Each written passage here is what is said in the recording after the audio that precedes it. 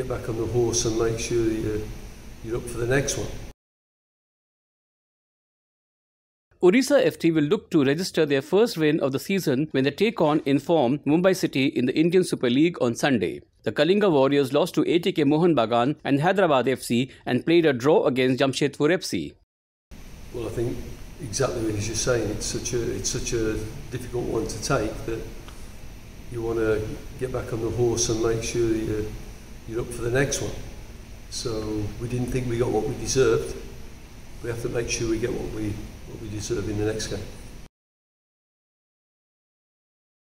We just need to, I mean, if you're looking at the ATK game, what we needed was a little bit of luck. We played well enough. I think we did enough to get a good result. At least if we didn't win, we should have got a 0-0, but we didn't, and there are reasons for that. But we've got to translate those periods where we are better than our opponents. We've got to translate those into strikes on goal and doing the things that win games of football. I think the way they play, they open the field up, they make the field very big. They've got a couple of influential players. One takes it from the back and dictates the tempo of the play.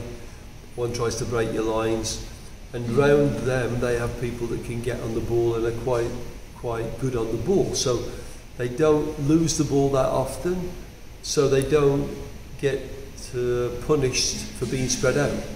Now, obviously, we're thinking that we don't want to park the bus, but we certainly don't want to go gung ho and open ourselves up to their strengths.